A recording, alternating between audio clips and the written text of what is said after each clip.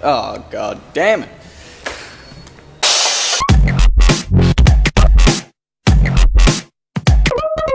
The reason I have this thing dangling is because someone's lost their door stay, so I can just put the door there.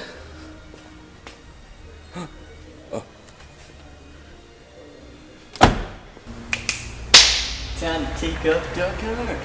Might as well show you this, just in case you want to know how to take off a door card. Screw, screw. No other screws. Usually I start by taking the toilet pot off. They usually just pop off like that. Oh, look at that. That's just a cover. And then that tweeter is just mounted with two 10mm bolts. Just got it. There we go. Should you pop? Ah, there we go. And very bendy. Made of rubber. This has to come off. Has to. Otherwise you may have some pain.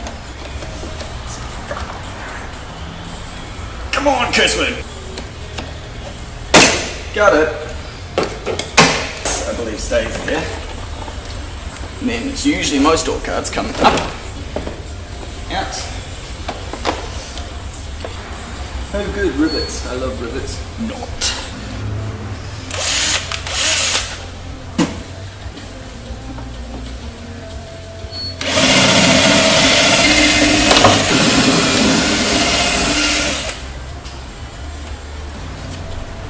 Something's gotta go somewhere.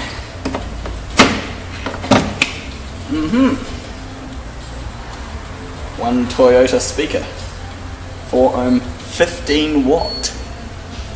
15 frickin' watt. Oh, with one of these, I think we'll be right. Yep, that covers the hole pretty much perfectly. This is called foam tape. A lot of other installers will call it gasket tape. I don't know why it needs the technical name. I suppose it is a bit of a gasket. We just call it foam tape because it's made of foam and it's like tape. Foam tape gives it a good seal between the metal and the wood, and then the wood and the speaker, so you know no air is escaping out the sides or whatever. Of course there's holes and shit, but they're minimal. That's a nice seal. And also it's pretty like rubbery, so it doesn't slide. Just keeps it in place, absorbs vibrations, all of that jazz. One.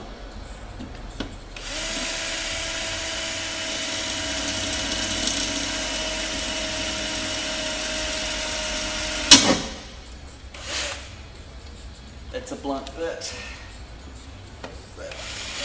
One more, come on baby.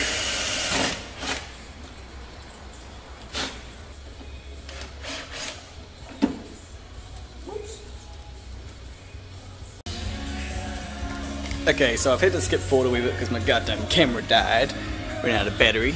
I'm going to take this as a learning curve and maybe now try and remember to have GoPros at work. Skipping ahead, got the right hand driver's door entirely done in the spare time. Now, so what I've done with this, speakers all mounted in. I like to use these screws that come with the Alpine speakers. They're very strong and all of them match up and looks nice. Crossover is just nicely tucked away in behind there. Adhesive on, it's not going to go anywhere. Wires are bundled up, P-clip to hold these things here so they're not going to get in the way. Little things like that. Bundled up. And then the tweeter. Got the tweeter mounted on the factory bracket. The way I've done that is just with a bit of super glue here and there to bond the two metal surfaces together. That's just, you know, that's just like a temporary thing. I've got also run around the back of it with a good thick bead of black silicone RTV, and that stuff dries over 24 hours and sets really nice and strong. It sets rubbery, but it's still bonds the materials really well, so that'll hold that in there really nicely. Right, so there's tweeter. This just trying to look at two things at the same time here. Give me a second. Just gotta get this lined up. What's up with it?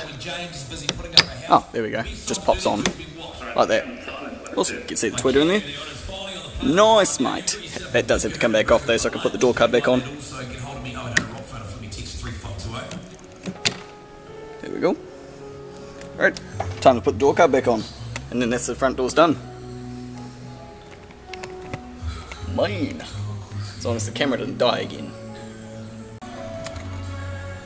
And we're going to put a nice Alpine type sticker emblem on there, just so that people know what's in there and it all looks cool.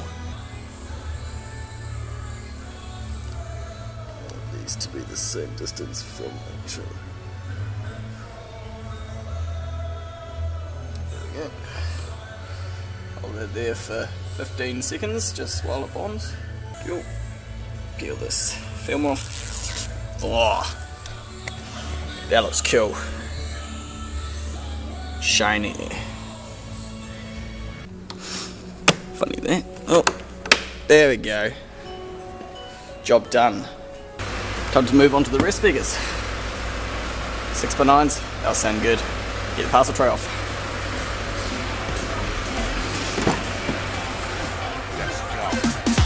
It's a dream, forget it then I'll sleep forever in awakened state is the epitome of a legit MC with the power of 10 MCs who go in and don't start without the intention of finishing. I'm on a level up above the level up above. I'm throwing lyrics like some punches, several uppercuts until they rupture guts, so sucker ducks and puncture lungs till everyone is staring saying, man, look what you've done. It's better than a shot of yak, a blunt of indica. And what's a mess to all of them to me's nothing but fun, nothing but one. Two mic checking nothing but some. One who you hip-hop and is mine to make something from now. Time for a set of these beauties in the back. That's the grills. Let's get some of these speakers out.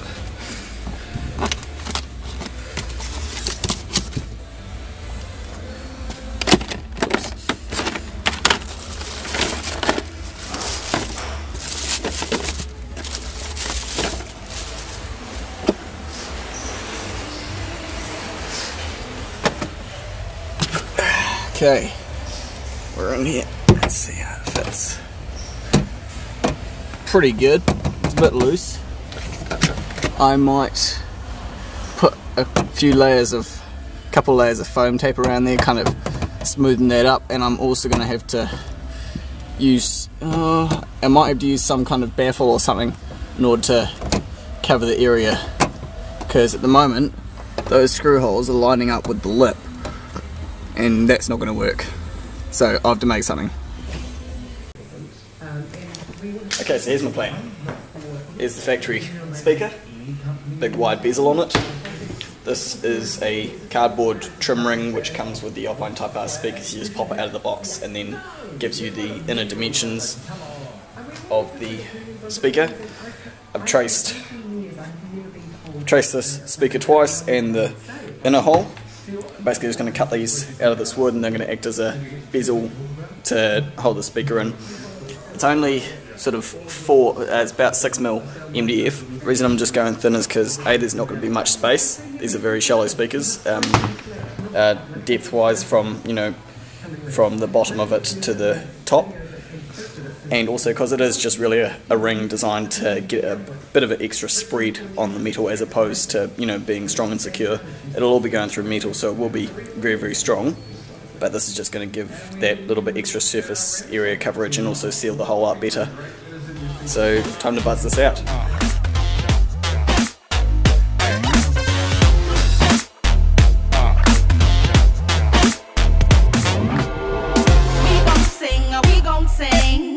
From the roots to the fruits, yeah. We gon' sing, About to show you the coolest tricks of fabrication. Metal roller, fluffy edges. Don't even need a sand. Don't even need sand.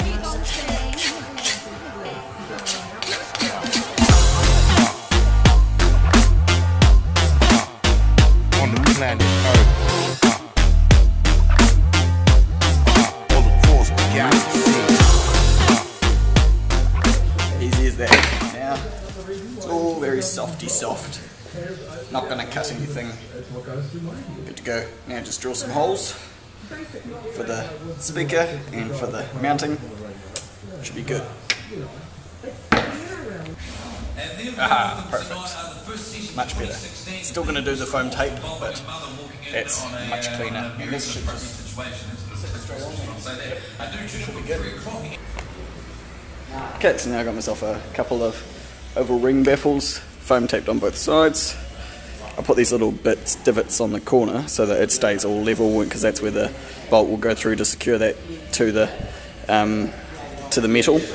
The holes for the speaker are also in there, they're just covered up by the foam tape. Let's see if we can get them in. Okay. Nice.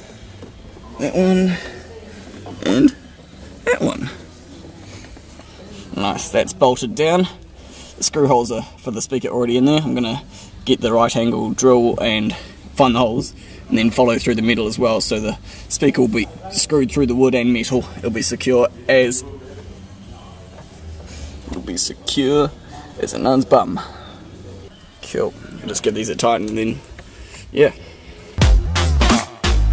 The multiverses. Let's go.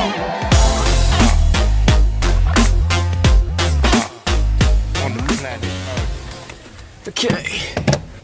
So this here is the cord which came off the factory speakers. They were soldered onto the terminals, and then they plug into these plugs here and here. So basically you just do the same thing. It's a really nice and tidy way to do things, rather than, you know, soldering and putting new crimps and everything on. You just solder this end to the speaker terminals, and then it's able to just plug straight in, and it goes, you can see it, there's a gap there intentionally for it, so it just goes through that gap there and then goes onto the terminals.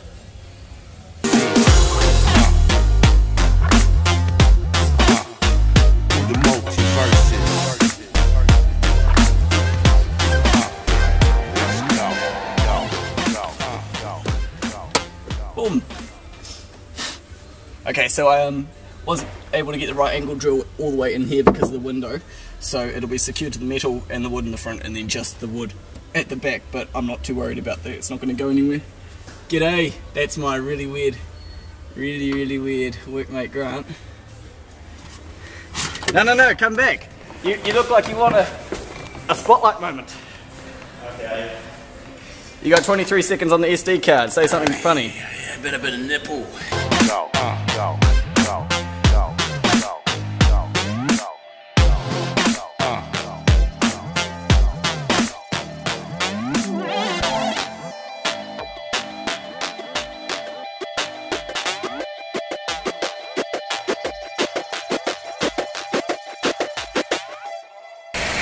Okay, there's the rear speakers done. Pretty good in there. Just chuck the parcel tray back on next, and then put some stickers on. Cheers for watching this video, guys. Give it a thumbs up if you enjoyed it, and make sure to keep an eye out for the final video of the subwoofer and amplifier install, and to see more videos like this coming out for the first season of Car Audio, etc.